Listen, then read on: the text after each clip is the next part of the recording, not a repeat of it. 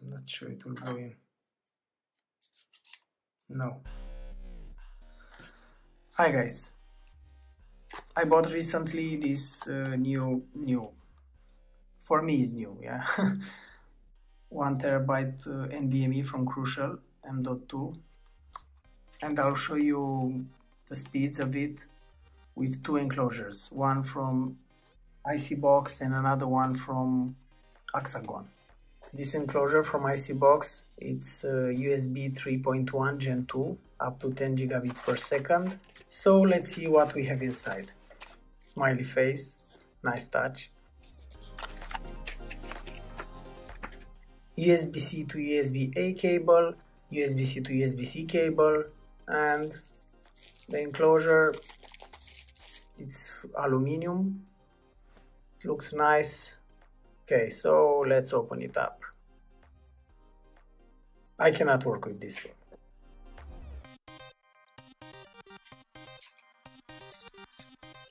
A close-up if you are curious about that.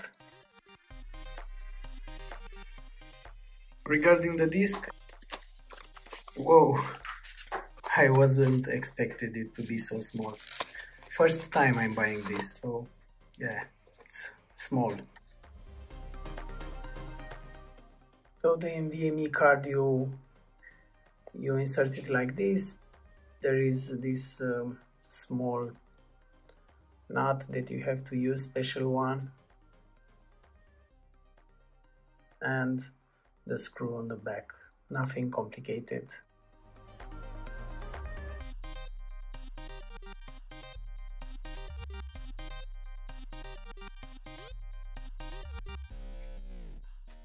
And then you have 4 ones to close the enclosure, and that's it.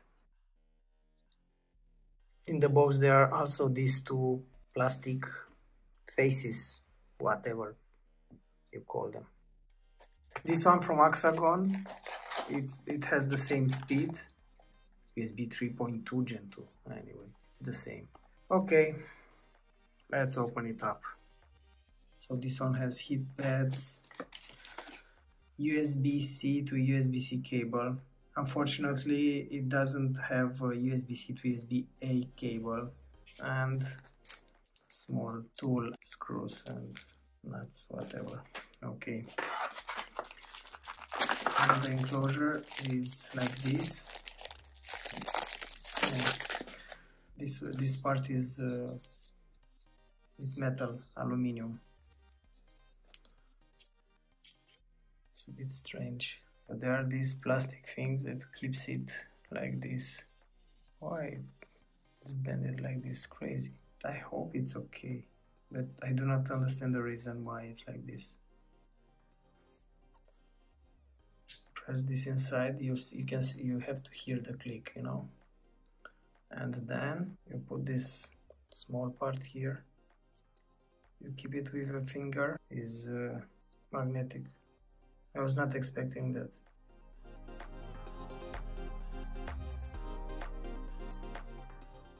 Okay, so you have to pay attention when you put it back in or if you remove it. So you see, it will not go further. You have to make sure you do not press on the middle, because if you press on the middle you may crack it. So you press on the screw here, yeah? You press on it and slowly slide it in. And that's it. And you have another type of screw for the back.